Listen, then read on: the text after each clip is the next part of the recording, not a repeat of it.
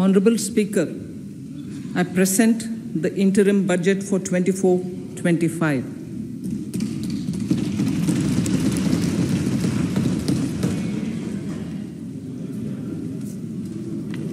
The Indian economy has witnessed profound positive transformation in the last 10 years. The people of India are looking ahead to the future with hope and optimism.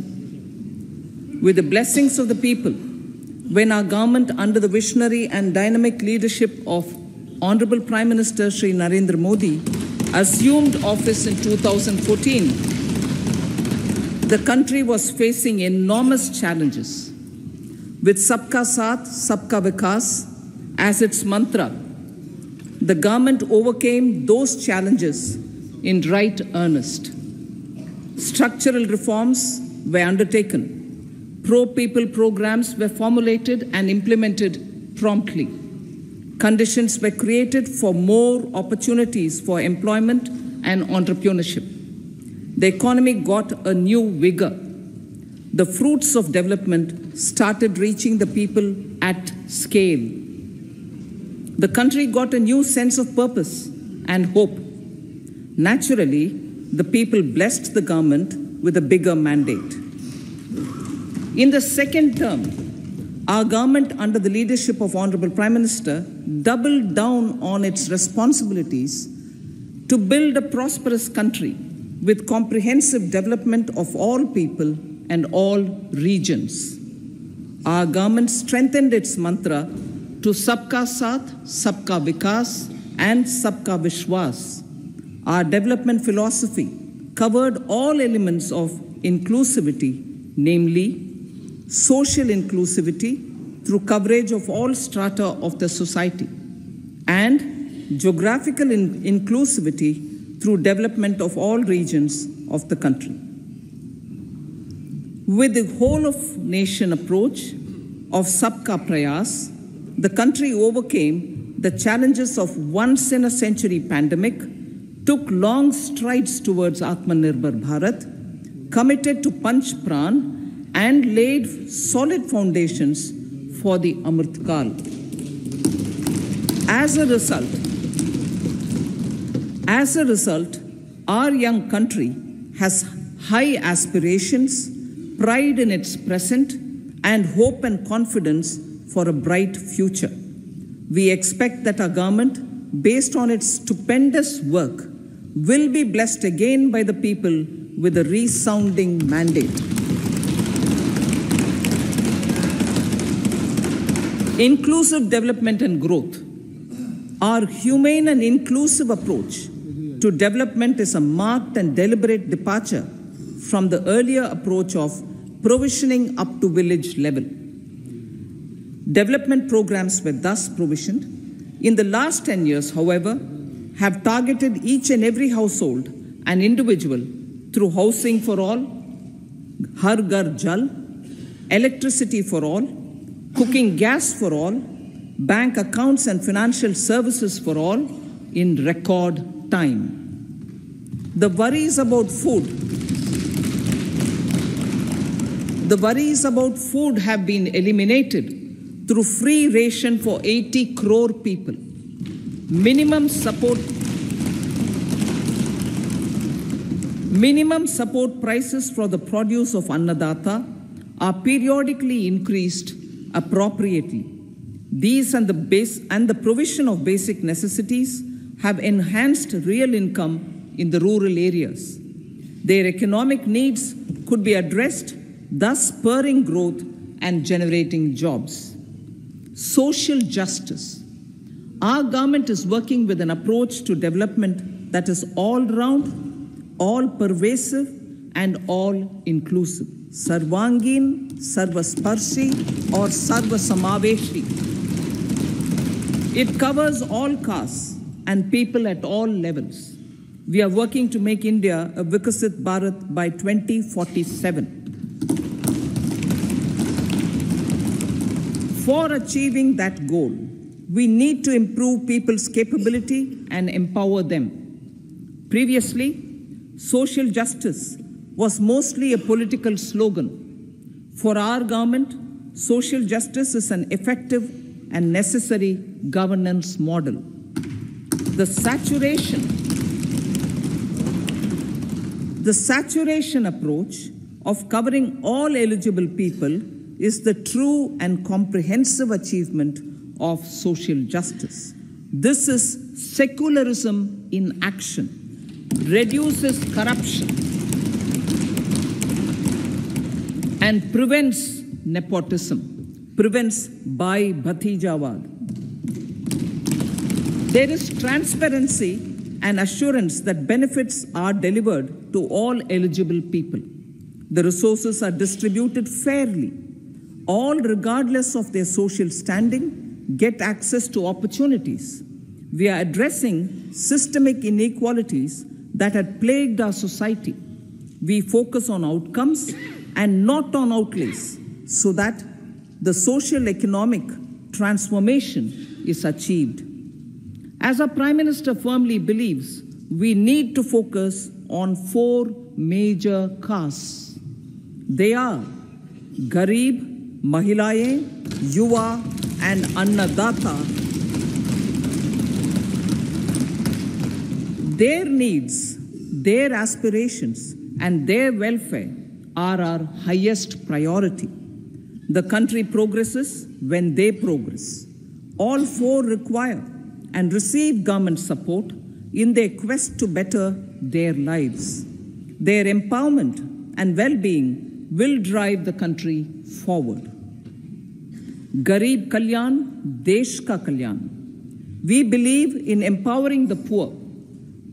The earlier approach of tackling poverty through entitlements had resulted in very modest outcomes.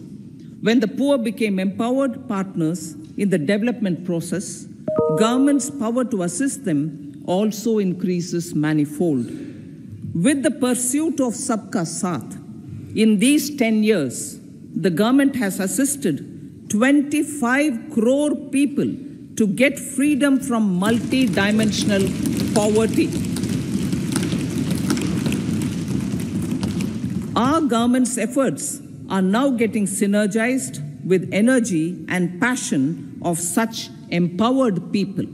This is truly elevating them from poverty.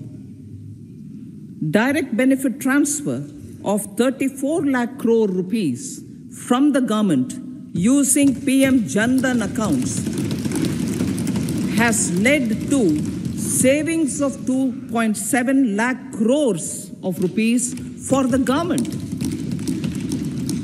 This savings has been realized through avoidance of leakages prevalent earlier. The savings have helped in providing more funds for Garib Kalyan. PM Swanidhi has provided credit assistance to 78 lakh street vendors. From that total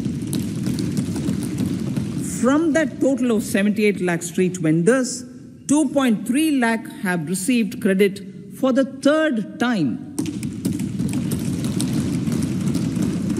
PM Janman Yojana reaches out to the particularly vulnerable tribal groups who have remained outside the realm of development so far. PM Vishwakarma Yojana provides end-to-end support to artisans and craftspeople engaged in 18 trades. The schemes for empowerment of Divyangs and transgender persons reflect firm resolve of our government to leave no one behind. Welfare of Annadata. Farmers are our Annadata. Every year under PM Kisan Samman Yojana, direct financial assistance is provided to 11.8 crore farmers, including marginal and small farmers. Crop insurance is given to 4 crore farmers under PM Fasal Bima Yojana. These, besides several other programs, are assisting Annadata in food for the country and for the world. Electronic National Agricultural Market has integrated 1,361 mandis and is providing services to 1.8 crore farmers with trading volume of 3 lakh crores of rupees. The sector is poised for inclusive, balanced, higher growth and productivity. These are facilitated from farmer-centric policies, income support, promotion of technologies and innovations through startups. Empowering the Amrit PD, the Yuva. Our prosperity depends on adequately equipping and empowering the youth. The National Education Policy 2020 is ushering the transformational reforms. PM Schools for Rising India, PM Shri, are delivering quality teaching and nurturing holistic. The Skill India mission has trained 1.4 crore youth, upskilled and reskilled 54 lakh youth, and established 3,000 new ITIs.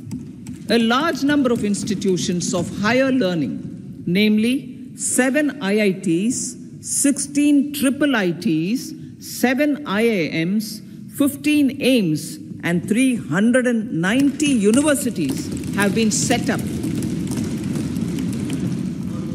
PM Mudra Yojana has sanctioned 43 crore loans aggregating to 22.5 lakh crores of rupees for entrepreneurial aspirations of our youth. Besides that, Fund of Funds, Startup India, and Startup Credit Guarantee schemes are assisting our youth. They are also becoming Rozgar Data.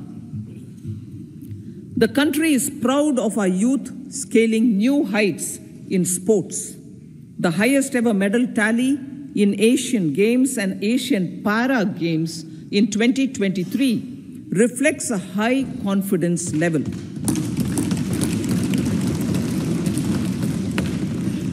Chess prodigy and our #1 ranked player Pragyananda put up a stiff fight against the reigning world champion Magnus Carlsen in 2023.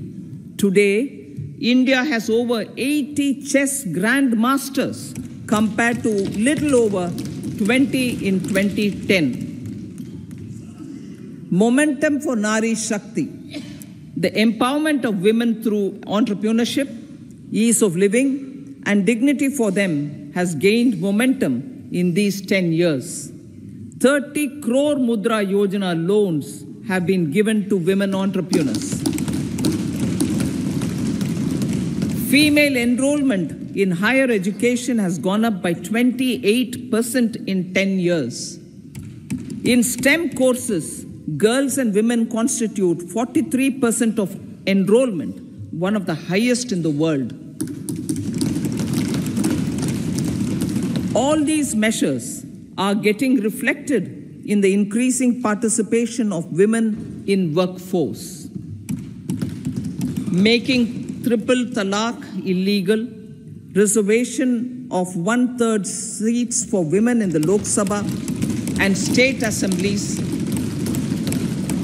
and giving over 70% houses under PM Awas Yojana in rural areas to women, and giving over 70% houses under PM Awas Yojana in rural areas to women as sole or joint owners have enhanced their dignity. Exemplary track record of governance, development, and performance. Besides delivering on high growth in terms of gross domestic product, the government is equally focused on a more comprehensive GDP, that is, governance, development, and performance.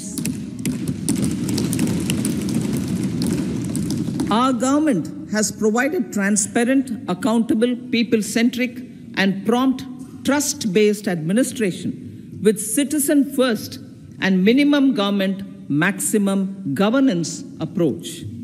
The impact of all-round development is discernible in all sectors. There is macroeconomic stability, including in the external sector. Investments are robust. The economy is doing well. People are living better and earning better, with even greater aspirations for future. Average real income of the people has increased by 50%. Inflation is moderate. People are getting empowered, equipped, and enabled to pursue their aspirations. There is effective and timely delivery of programs and of large projects. Economic management. The multi-pronged economic management over the past 10 years has complemented people-centric, inclusive development. Following are some of the major elements. 1. All forms of infrastructure, physical, digital, or social, are being built in record time.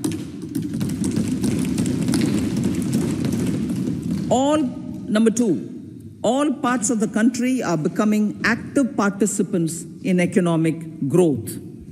Number 3, digital public infrastructure, a new factor of production as if in the 21st century, is instrumental in formalization of the economy.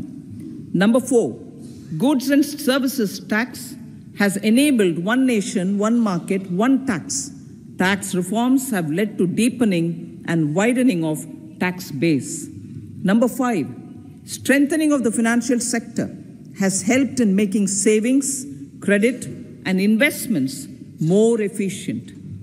Number 6, GIFT, IFSC, and the Unified Regulatory Authority, IFSCA, are creating a robust gateway for global capital and financial services for the economy.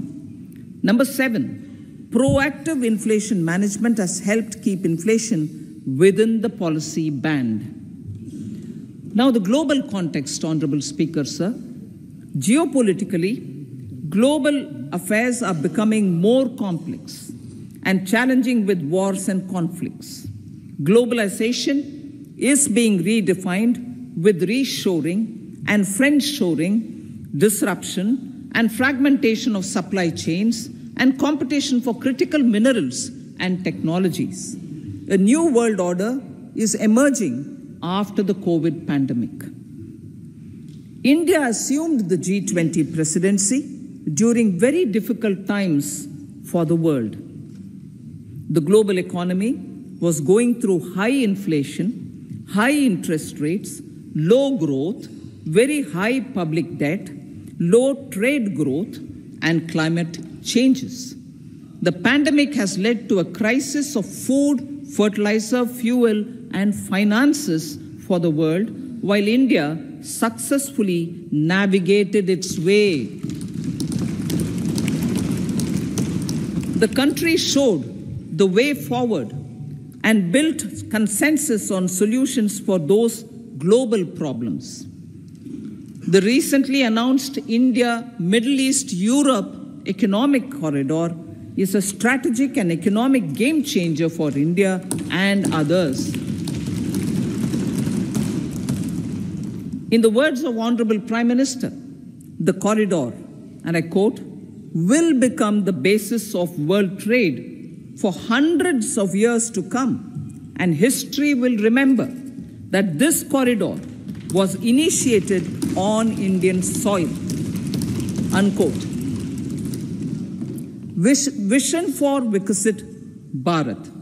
Our vision for Vikasit Bharat is that of prosperous Bharat in harmony with nature, with modern infrastructure, and providing opportunities for all citizens and all regions to reach their potential. With confidence arising from strong and exemplary track record of performance and progress, earning Sabka Vishwas, the next 5 years will be years of unprecedented development and golden moments to realize the dream of developed India by 2047. The trinity of demography, democracy, and diversity backed by Sabka Prayas has the potential to fulfill aspirations of every Indian. As Honorable Prime Minister in his Independence Day address to the nation mentioned, I quote, "There is no dearth of opportunities, as many opportunities as we want. The country is capable of creating more opportunities. Sky is the limit," unquote. Strategy for Amrit Kal. Our government will adopt economic policies that foster and sustain growth, facilitate inclusive and sustainable development, improve productivity, create opportunities for all, help them enhance their capabilities, and contribute to generation of resources to power investments and fulfill aspirations. Guided by the principle, reform, perform, and transform, the government will take up next generation reforms and build consensus with the states and stakeholders for effective implementation. It is an important policy priority for our government to ensure timely and adequate finances, relevant technologies, and appropriate training for the micro, small, and medium enterprises, MSMEs, to grow and also compete globally.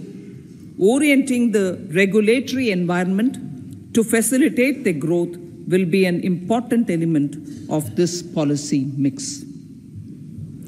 Aligning with the Panchamrit goals, our government will facilitate sustaining high and more resource-efficient economic growth. This will work towards energy security in terms of availability, accessibility, and affordability. For meeting the investment needs, our government will prepare the financial sector in terms of size, capacity, skills, and regulatory framework. Aspirational Districts Program. Our government stands ready to assist the states in faster development of aspirational districts and blocks, including generation of ample economic opportunities. Development of the East. Our government will pay utmost attention to make the eastern region and its people a powerful driver of India's growth. PM Awas Yojana Gramin. Despite the challenges due to COVID, implementation of PM Awas Yojana Gramin continued, and we are close to achieving the target of 3 crore houses. 2 crore more houses will be taken up in the next 5 years to meet the requirement arising from increase in the number of families. Rooftop solarization and Muft Bijli. Through rooftop solarization, 1 crore households will be enabled to obtain up to 300 units free electricity every month. This scheme follows the resolve of Honorable Prime Minister on the historic day of consecration of Sri Ram Mandir in Ayodhya. Following benefits are expected. Savings up to 15 to 18,000 rupees annually for households from free solar electricity and selling the surplus to the distribution companies. Charging of electric vehicles. Entrepreneurship opportunities for a large number of vendors for supply and installation. Employment opportunities for the youth with technical skills in manufacturing, installation, and maintenance. Housing for middle class. Our government will launch a scheme to help deserving sections of the middle class, and I quote from Honorable Prime Minister's words, living in rented houses or slums or chawls and unauthorized colonies, unquote, to buy or build their own houses.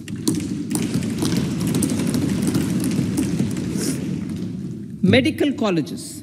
Several youth are ambitious to get qualified as doctors. They aim to serve our people through improved healthcare services. Our government plans to set up more medical colleges by utilizing the existing hospital infrastructure under various departments. A committee for this purpose will be set up to examine the issues and make relevant recommendations. Cervical cancer vaccination. Our government will encourage vaccination for girls in the age group of 9 to 14 years for prevention of cervical cancer. Maternal and child health care. Various schemes for maternal and child care will be brought under one comprehensive program for synergy in implementation. Upgradation of Anganwadi centers under Saksham Anganwadi and Poshan 2.0 will be expedited for improved nutrition delivery, early childhood care, and development. The newly designed U-Win platform for managing immunization and intensified efforts of Mission Indradhanush will be rolled out expeditiously throughout the country. Ayushman Bharat. Healthcare cover under Ayushman Bharat scheme will be extended to all ASHA workers, to all Anganwadi workers and helpers. Agriculture and food processing. The efforts of value addition in agriculture sector and boosting farmers' incomes will be stepped up. Pradhan Mantri Kisan Sampada Yojana has benefited 38 lakh farmers and generated 10 lakh employment. Pradhan Mantri Formalization of Micro Food Processing Enterprises Yojana has assisted 2.4 lakh SHGs and 60,000 individuals with credit linkages. Other schemes are complementing the efforts for reducing post-harvest losses and improving productivity and incomes. For ensuring faster growth of the sector, our government will further promote private and public investment in post-harvest activities, including aggregation, modern storage, efficient supply chains, primary and secondary processing and marketing and branding. Nano DAP. After the successful adoption of nano urea, application of nano DAP on various crops will be expanded in all agroclimatic zones. Atmanirbhar Oil Seeds Abhiyan. Building on the initiative announced in 2022, a strategy will be formulated to achieve Atmanirbharta for oil seeds such as mustard, groundnut, sesame, soya bean, and sunflower. This will cover research for high-yielding varieties, widespread adoption of modern farming techniques, market linkages, procurement, value addition, and crop insurance. Dairy development. A comprehensive program for supporting dairy farmers will be formulated. Efforts are already on to control foot and mouth disease. India is the world's largest milk producer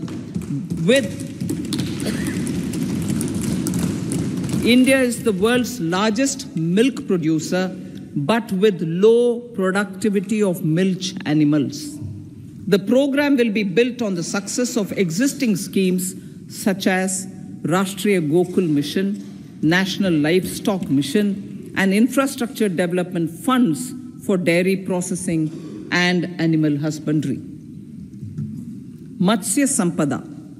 It was a government which set up a separate department for fisheries, realizing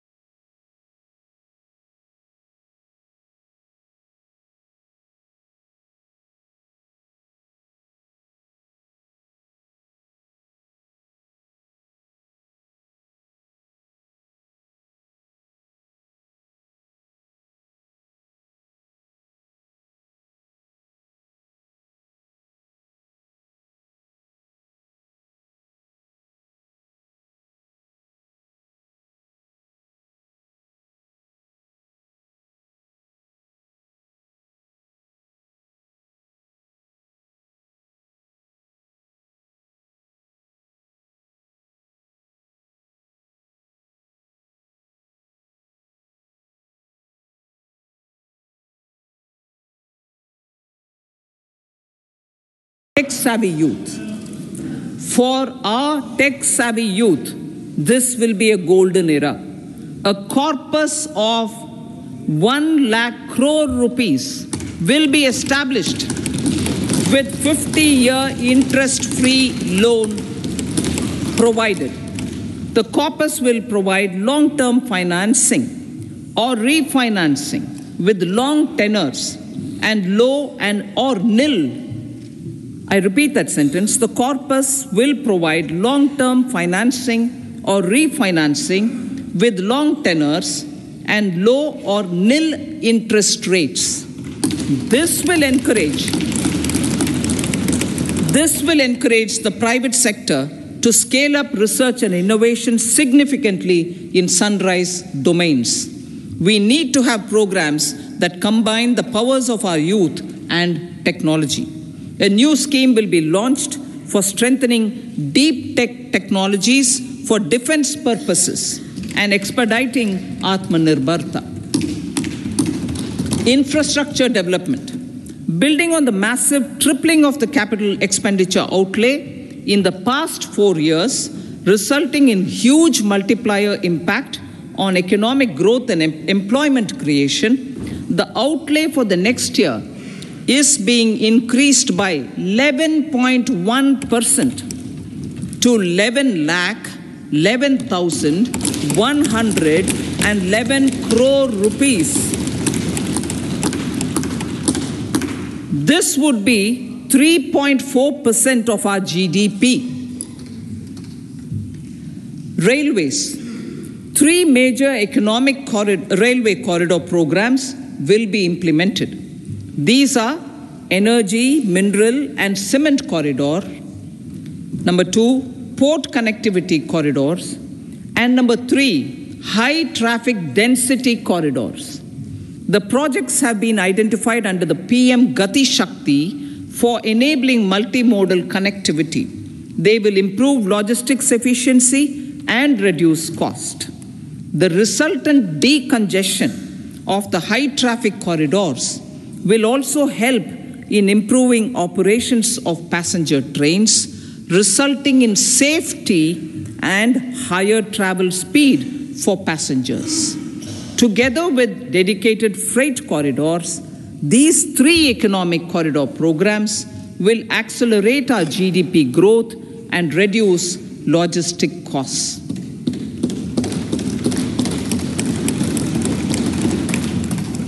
40,000 normal rail bogies will be converted to Vande Bharat standards to enhance safety, convenience, and comfort of passengers. Aviation sector. The aviation sector has been galvanized in the past 10 years.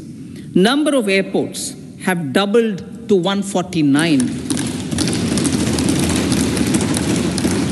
Rollout of air connectivity to Tier 2 and Tier 3 cities under Udan scheme has been widespread. 517 new routes are carrying 1.3 crore passengers. Indian carriers have proactively placed orders for over 1,000 new aircrafts.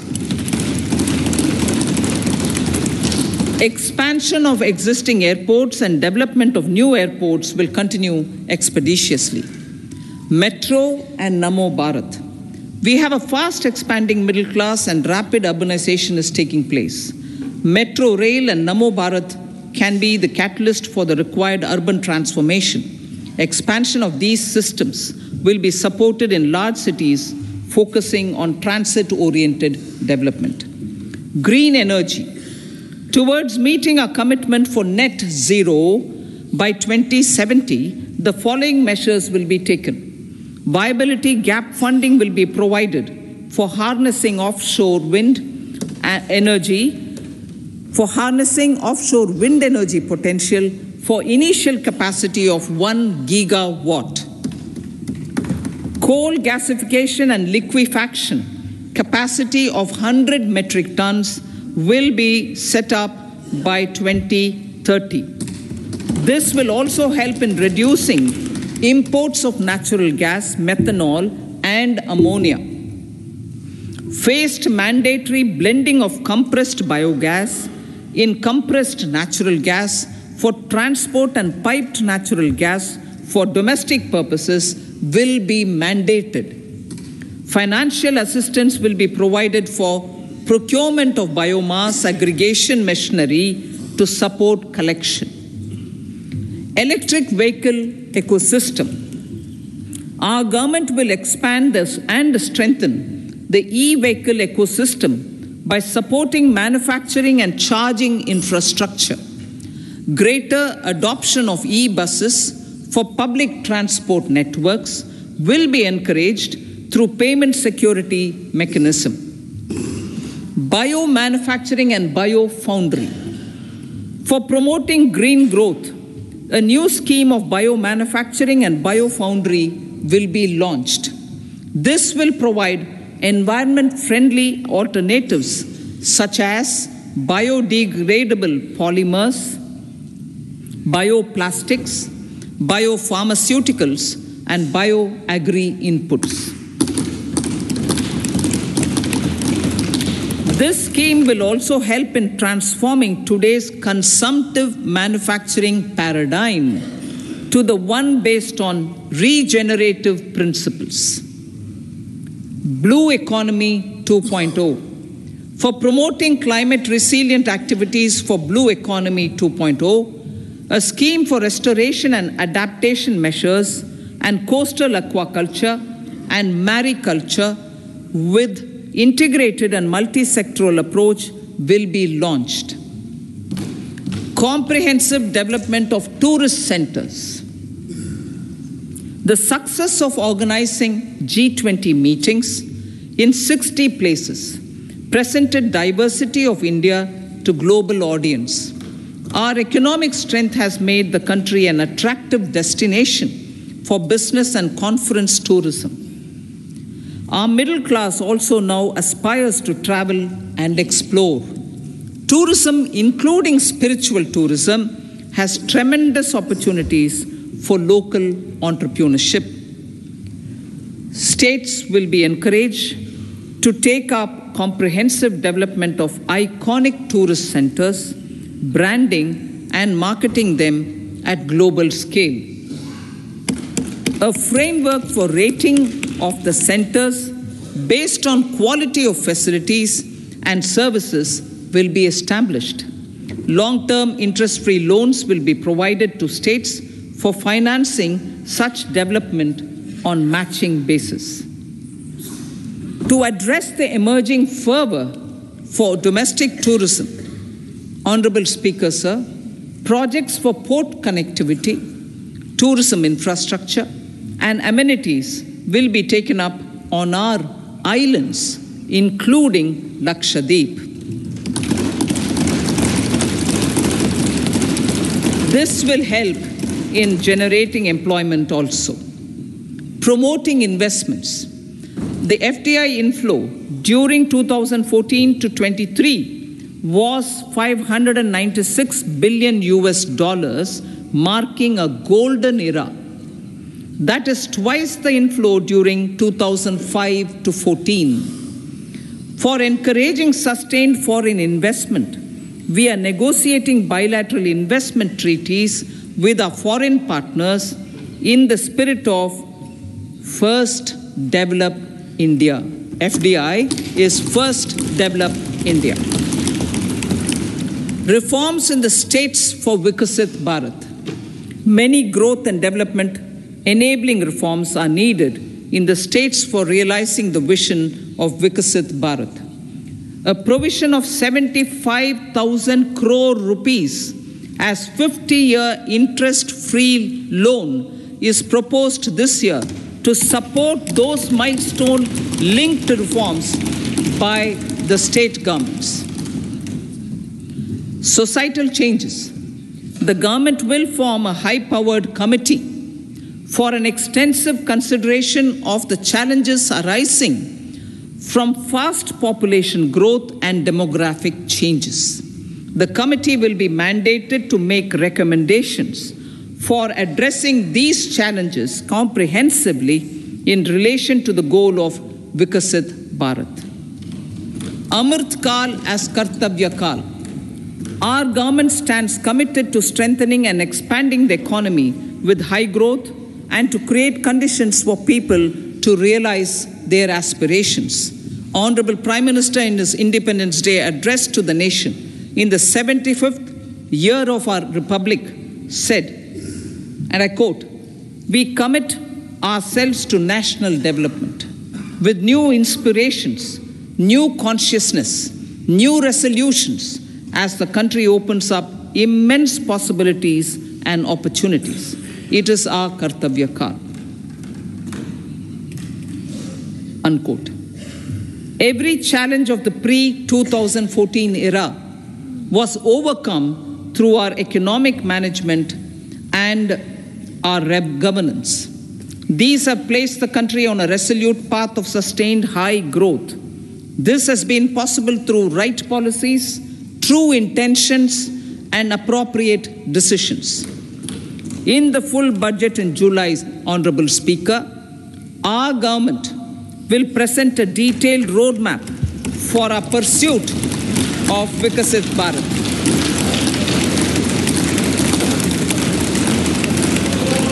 Revised estimates of 2023-24. The revised estimate of the total receipts other than borrowings is 27.56 lakh crores of rupees, of which the tax receipts are 23.24 lakh crore rupees. The revised estimate of total expenditure is 44.90 lakh crore rupees. The revenue receipts at 30.03 lakh crore rupees are expected to be higher than the budget estimate, reflecting strong growth momentum and formalization in the economy. The revised estimate of the fiscal deficit is 5.8% of GDP, improving on the budget estimate, notwithstanding moderation in the nominal growth estimates. Budget estimates for 2024-25. Coming to the year 2024-25, the total receipts other than borrowings and total expenditure are estimated at 30.80 and 47.66 lakh crore rupees respectively. The tax receipts are estimated at 26.02 lakh crore rupees. The scheme of 50-year interest-free loan for capital expenditure to states will be continued this year with an outlay of 1.3 lakh crore rupees. We continue on the path of fiscal consolidation, as announced in my budget speech of 2021-22, to reduce fiscal deficit below 4.5% by 25-26. The fiscal deficit in 2024-25 is estimated to be 5.1% of GDP, adhering to that path. So the gross and net market borrowings through dated securities during 24-25 are estimated at 14.13 lakh crore rupees and 11.75 lakh crore respectively. Both will be less than that in 23-24. Now that the private investments are happening at scale, the lower borrowings by the central government will facilitate larger availability of credit for the private sector. Vote on account. I'll be seeking vote on account approval of the Parliament through the appropriation bill for a part of the financial year 2024-25. I will now move to Part B. Honorable Speaker, sir, over the last 10 years, the direct tax collections have more than trebled and the return filers swelled 2.4 times. I would like to assure the taxpayers that their contributions have been used wisely for the development of the country and welfare of its people.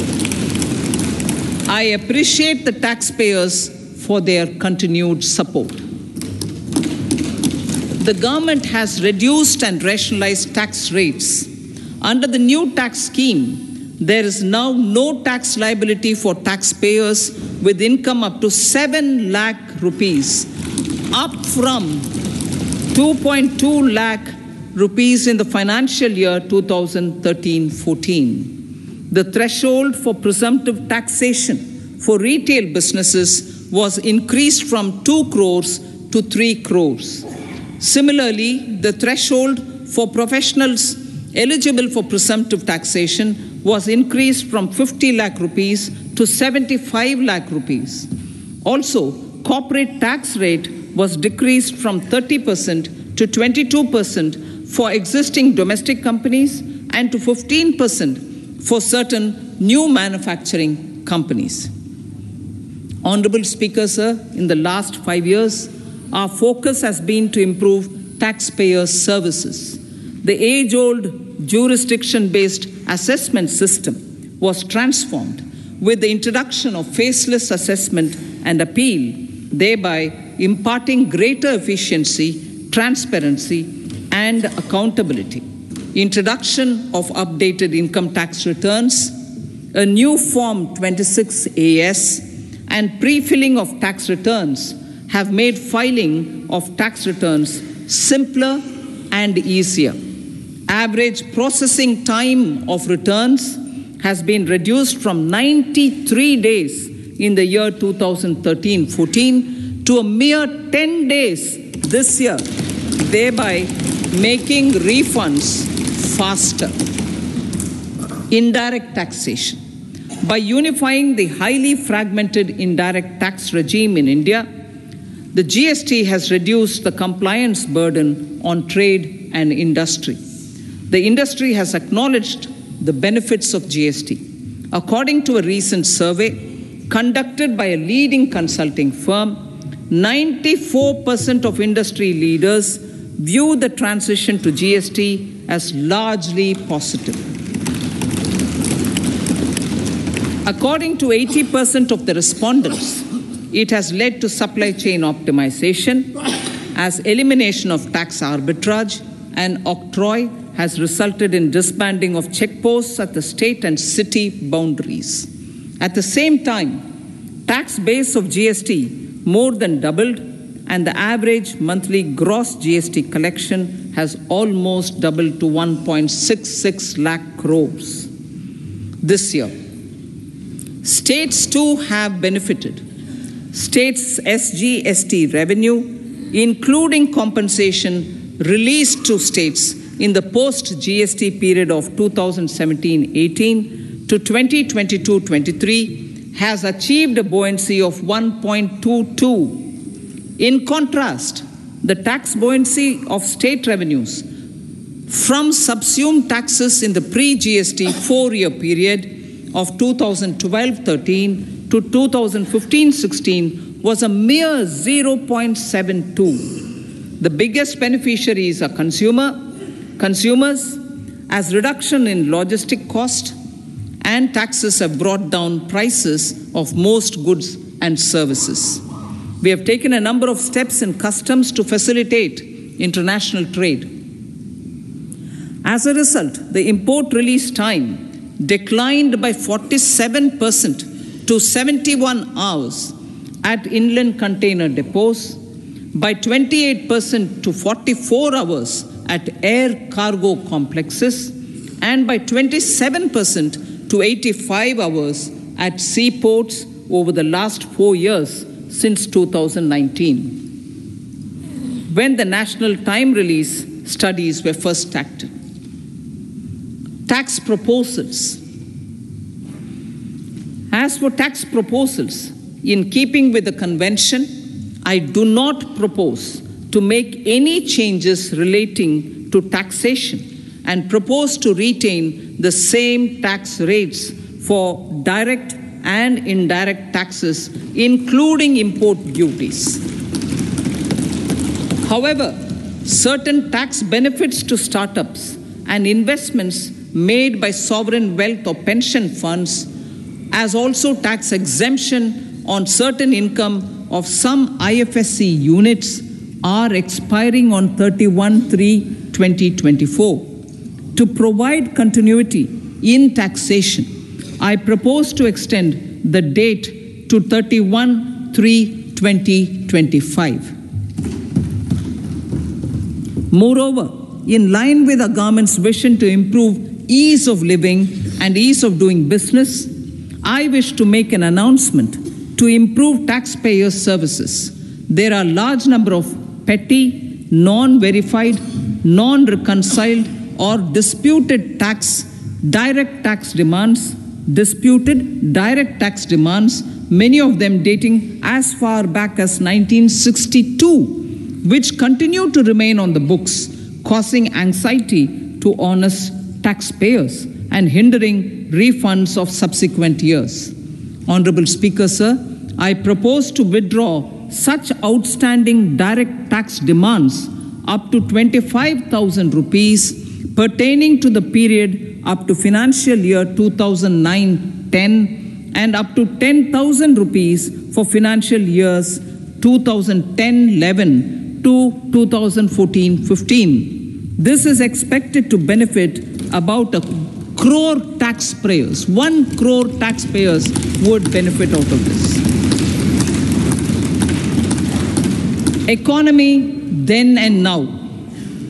In 2014, when our government assumed the reins, the responsibility to mend the economy step by step and to put the governance systems in order was enormous.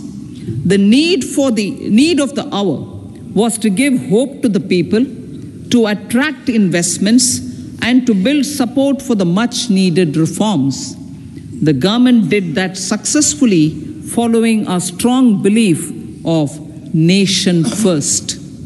The crisis of those years has been overcome, and the economy has been put firmly on a high, sustainable growth path with all-round development.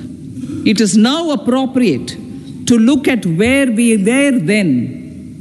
I repeat, it is now appropriate to look at where we were then till 2014 and where we are now, only for the purpose of drawing lessons from the mismanagement of those years. The government will lay a white paper on table of the House.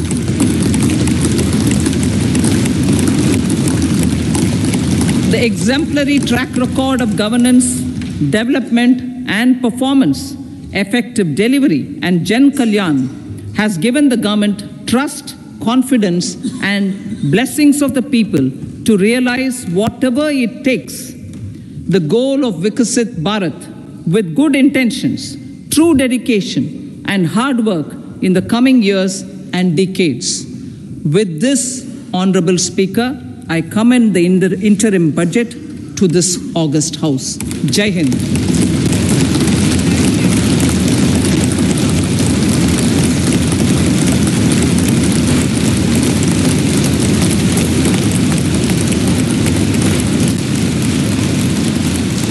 Item number 2, Srimati Nirmala Sitharaman ji.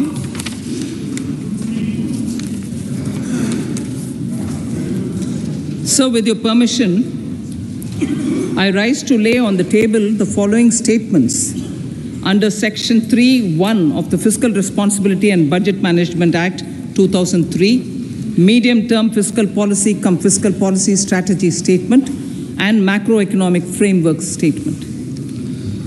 Item number 3, Srimati Nirmala Sitharaman ji. Sir, with your permission, I rise to move for leave to introduce the Finance Bill 2024. प्रश्न ये है कि विधेयक को पुनर्स्थापित करने की अनुमति प्रदान की जाए। जो सदस्य इसके पक्ष में हाँ कहें, जो सदस्य विरोध में ना कहें, मेरे विचार में निर्णय हाँ वालों के पक्ष हुआ, हाँ वालों के पक्ष हुआ। माननीय मंत्री जी विधेयक को पुनर्स्थापित करें। So I introduce the bill.